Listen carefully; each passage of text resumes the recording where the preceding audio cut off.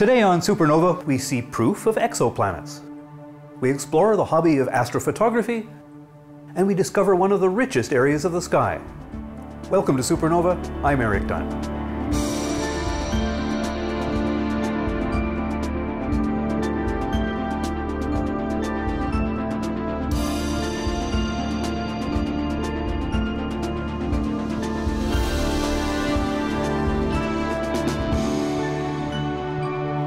For centuries, astronomers have theorized about the existence of planets outside our own solar system. But until the 1990s, no discoveries of exoplanets could be verified. In 1992, a pair of radio astronomers announced they had discovered planets orbiting around a pulsar, and that result was quickly confirmed.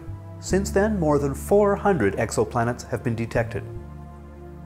Christian Marois and his team of astronomers have joined the search by surveying nearby young stars.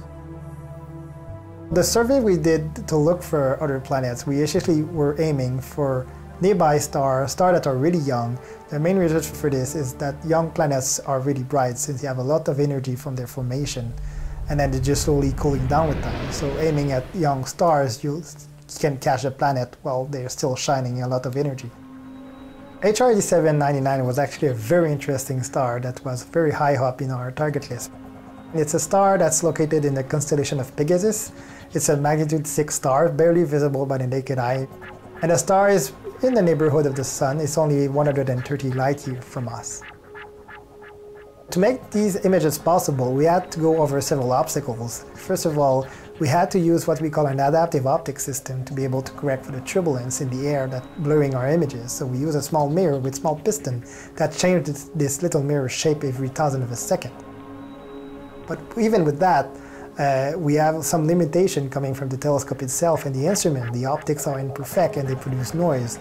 So we use a very careful observation strategy called the angular differential imaging technique, where we can decouple the light of a planet, then the light from an aberration coming from the telescope or instrument. To make the HR 8799 discovery, we used the Altair adaptive optics system on the Gemini North telescope with the NIRI camera. This is an infrared digital camera essentially attached under the 8-meter telescope. But we make a roughly 150 10 to 20 second exposure on a star, and then we process these images to be able to remove the starlight that prevent us from seeing the planet. And after that, after stacking all the images together, we can see the light from the planet appearing on our screen.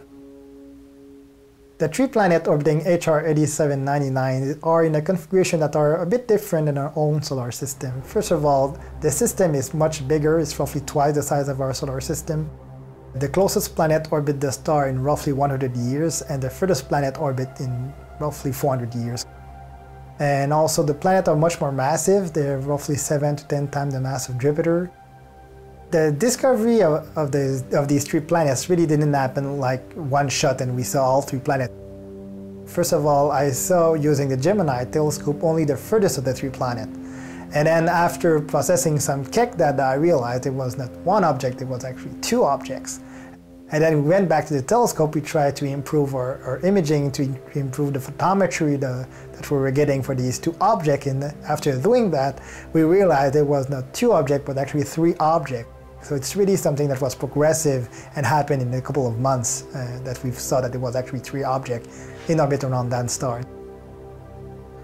Our survey is now split in 2, so we spend a good fraction of our time acquiring new stars to try to detect new planetary systems that we want to be discovering, and also a good fraction of our time is also spent at trying to learn more about the HR 8799 system, trying to go closer in, see if there's a 4th planet, and also we're trying to do the spectroscopy now of these 3 planets, try to derive a good spectrum and learn a lot more about the ongoing chemistry of these new class of objects. The discovery that we made that was, I think, a very milestone in terms of the search for exoplanet, because it was, I believe, really one of a very good example that other planetary systems like ours exist in the Milky Way. And I think it's a very important step forward in terms of designing these future 30-meter telescope or space-based observatories to go much further in this search of the exoplanet field and try to push forward the instrumentation and go deeper and to detect less massive planets to go and try to take images of Neptune-class planet or maybe Earth-like planet in the future. One popular hobby for amateur astronomers is astrophotography. Chris Vondruska and his imaging partner Aaron Amberson started by taking pictures of the night sky with a digital camera. Fast forward 2 years and they're now using an 8-inch telescope to produce some remarkable deep sky images. First astrophoto that we ever took was a chance photo of Jupiter. We just got the basic camera and the kit lens, and we'd gone up to the mountain and we saw a really bright point of light in the sky, and we were just playing around with it. We took some pictures of it. We took it home and we looked on the computer at the picture, and we noticed that it was actually Jupiter. And that sparked our interest in it. So we decided to go up again the next night and take some pictures of some of the other things out there. We did some pictures of wide field sky, some constellations. We got some amazing detail and some amazing amount of stars that would come out when we would have just, a little extra time, shutter open for a little bit longer. Once we'd worked with the digital SLR for a while, we wanted to get closer to some of the more distant objects. So that was where we decided we needed to get a telescope.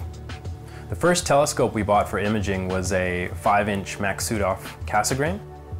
When we got that 5-inch telescope and attached it to the camera, we turned the camera to the moon and took some exposures of the moon, and we found some amazing details, craters we didn't even see before. Some of our best images came from taking pictures of the moon through the telescope. After we took pictures of the moon, we turned the camera to another point of light that was extremely bright in the setting sky, and it turned out to be Venus, and we got some amazing crescent Venus shots. After we had taken pictures of Venus, we decided to point the telescope at some deep space objects. The longer focal length and the larger telescope gave us a lot more detail and got us a lot closer into the objects that we wanted to take pictures of. Using the digital SLR, you can take pictures of things like the open clusters or even some globular clusters that are bright enough without having to do any kind of special manipulation of the images. You can get them straight out of the camera, print them out on your printer, and they give you some pretty amazing results. We didn't want to get overwhelmed with all the technical stuff when we started doing this. We just went with the camera. We just wanted to go out there to have fun and to bring some of the stuff that we were seeing out there back home and show some of our friends.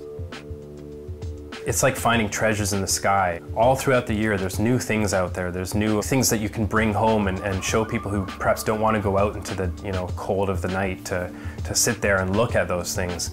And to be able to bring those and show them to friends and to family, it's really quite an amazing feeling.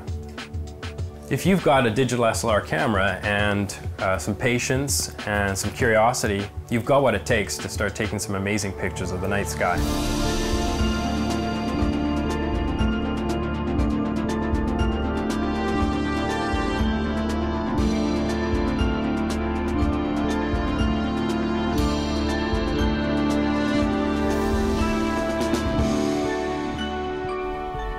In frosty fall, when the dipper seeks the ground, the distinct W of Cassiopeia rises up. The lady in the chair offers an embarrassment of riches. Leader of Cassiopeia is Alpha, a fine orange giant. It's a wide and easy double with a 9th magnitude companion within the range of a small telescope. Eta is also a double star with a red dwarf companion. This is one of the simplest ways to spot a red dwarf without seeking the aid of charts. Phi is perched on the side of open cluster NGC 457. It is sometimes referred to as the ET cluster due to its resemblance to the movie character. 1 degree from Delta is the open cluster M103. It forms a double string like a coat hanger, and one orange member sits within. Another cluster is between the stars Sigma and Rho. The white rose cluster is so called because the loops of stars and dark lanes look like a swirling pattern of rose petals. From our latitudes, Cassiopeia is circumpolar, one of the constellations visible throughout the year. Because of the work being done by planet-hunting astronomers with ever bigger telescopes and better instruments, we may soon find an exoplanet similar to Earth. If it's within the habitable zone of its sun, it may be capable of supporting life. For astrophotographers, their first picture of an object is an equally exciting discovery. The next time you go out observing, bring your digital camera and a tripod along with you and make your own discoveries. Thank you for watching SUPERnova. I'm Eric Dunn, wishing you clear skies.